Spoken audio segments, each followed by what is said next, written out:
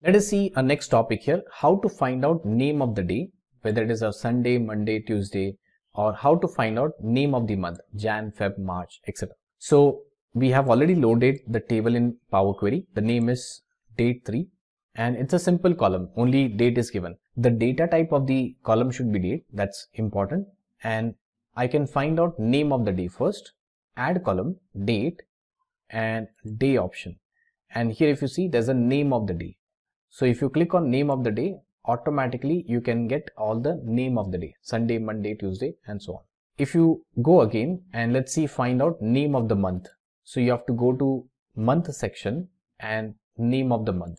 So you'll be getting name of the month. We do not have name of the year and name of the quarter. So that's the reason not included here. Now sometimes you just want the first 3 characters and from day name or month name. So you can select that column, okay, and go to transform tab. Then you can go to extract first characters. We have seen this topic in the previous section in the text functions. So transform menu bar, extract first characters and I'll type as 3. So 3 and click on OK. So first 3 characters would be extracted.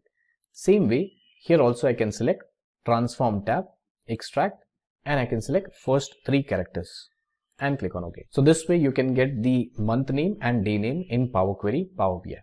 I hope you have understood. That's all for this video.